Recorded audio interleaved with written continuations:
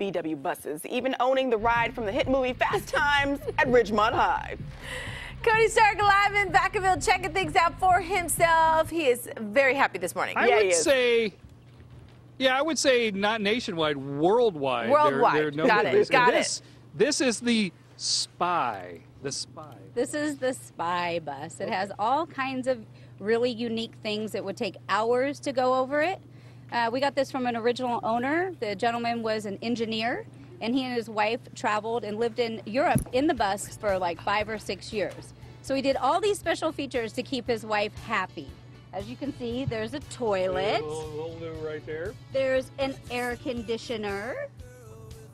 He put an extra gas tank in it so that they could travel further, longer hours. There's a water purification system.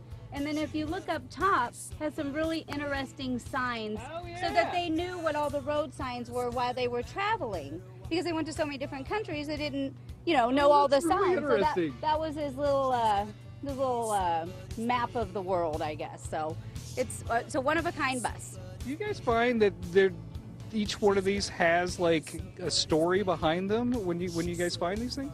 Everyone has a story, and everyone that we've ever met or that I've ever met has a Volkswagen story. Like me, I learned how to drive and crash in a Volkswagen. that was my first experience in a Karmann Ghia. I feel like there's more to that, but I will find out after this segment's over. Is there? Say if somebody's got one of these. They've got one, and they've been thinking about redoing it, restoring it. Is there any advice you can give them besides just bringing it to you? Or is that the advice? Just bring it to you? Yeah, that's the advice. Just bring it to us. Best advice, you want to try to find a bus as rust-free as possible, right? I mean, they all got some rust. We're talking 50, 60 years old here, right? So find the most solid bus you can. Otherwise, it gets very expensive to restore these buses. It is not cheap anymore. These restorations start easily $50,000 up to $100,000 for a resto. Make sure you have somebody inspect it. Like he inspects big vehicles. Yeah, thank you guys. We got to run, but I appreciate you showing me. I got to appreciate this guy for calling me. Thank you very much. Appreciate that.